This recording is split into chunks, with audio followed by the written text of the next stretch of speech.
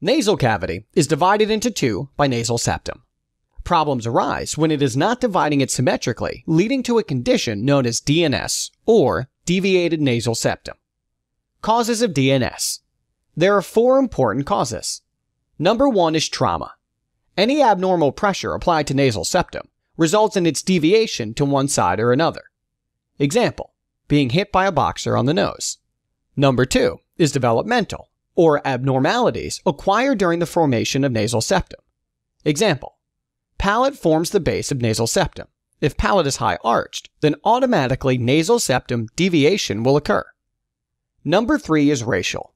Some races, like Caucasians, have more incidence of DNS. Number 4 is hereditary.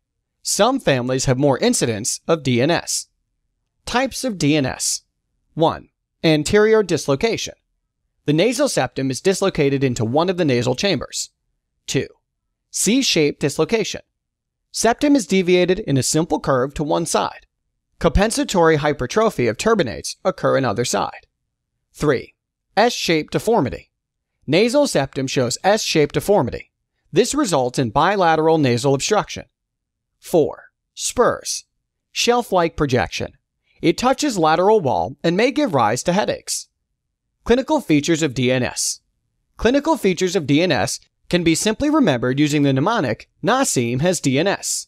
N is for nasal obstruction.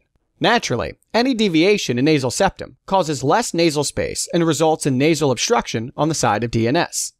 A is for insomnia. Patient is unable to smell, as there is failure of inspired air to reach the olfactory region.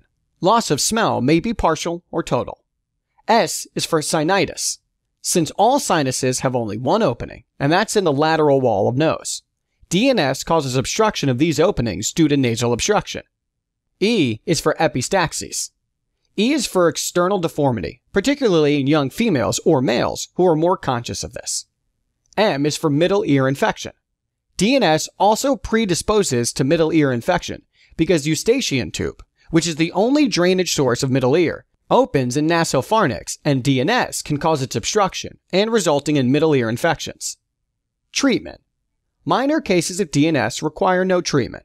If the symptoms are severe, then on reaching the age of 17, we can opt for septoplasty, in which the most deviated parts of nasal septum are removed, and the rest of septum is corrected and repositioned using plastic means. A more radical form of this operation is submucous resection, in which mucoperichondral and mucoperistitial flaps overlying one side of the septum are lifted. Most of the septum is removed and flaps repositioned.